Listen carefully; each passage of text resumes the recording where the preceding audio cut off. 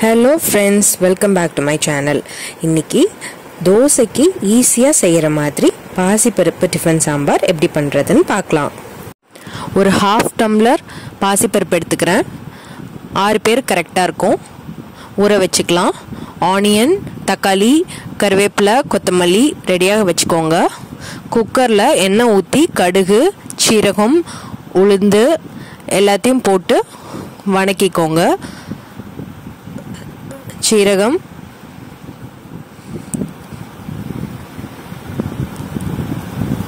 உளுந்து,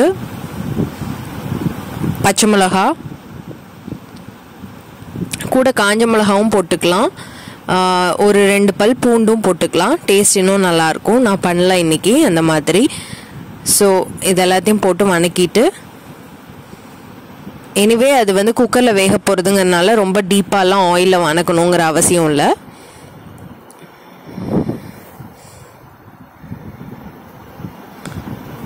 இது வந்து 1 pot 1 shot குக்கிங் இது எல்லாமே. ஏன்னா ஒரே பாட்டில் அப்படியே ஒரு ஸ்ட்ரெச்சில் ஆகிடும். ஸோ ஈஸியாக இருக்கும் சமைக்கிறதுக்கும். இப்போ நம்ம ஊற வச்சுருந்த அந்த பாசிப்பருப்பை குக்கரில் போட்டுக்கலாம். இதையும் மிக்ஸ் பண்ணிக்கோங்க. அப்புறம் இந்த பருப்புக்கு தேவையான அளவுக்கு தண்ணி.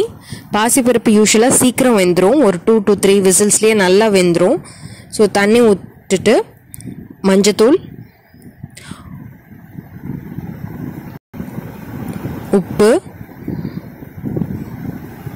நீங்கள் வந்து தேவைன்னா இன்னும் கூட கொஞ்சம் சாம்பார் தூள் கலக்கிக்கலாம். சாம்பார் தூள் ஆட் பண்ணிக்கலாம். கொஞ்சம் காரம் நல்லா தூக்கலாக இருக்கும்.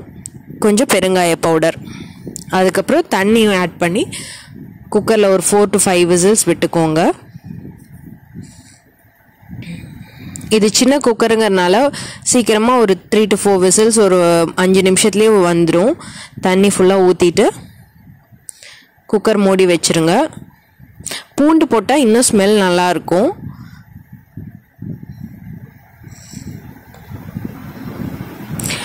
விசில் ரிலீஸ் ஆகிடுச்சு. பார்த்திங்கன்னா நல்லா வெந்துருச்சு. கொஞ்சம் மத்தில் கடைஞ்சிக்கோங்க.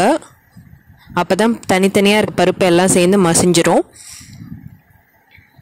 மசிச்சுட்டு கொஞ்சம் நல்லா தண்ணி விட்டு இன்னொரு கொதி விடுங்க. ஏன்னா இது ரொம்ப திக்காக இருக்குது. இப்போ அது கூட கொஞ்சம் தண்ணி ஆட் பண்ணிவிட்டு, அப்போ தான் போர்ஷனும் கொஞ்சம் நிறைய வரும். திக்காக இருந்தால் நல்லா இருக்காது தோசைக்கு.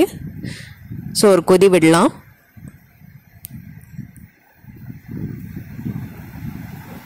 நல்லா கொதிஞ்சிருச்சு. ஸ்டவ் ஆஃப் பண்ணிடலாம்.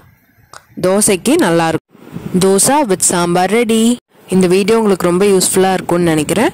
தேங்க்ஸ் ஃபார் வாட்சிங். Please like, share and subscribe to my channel.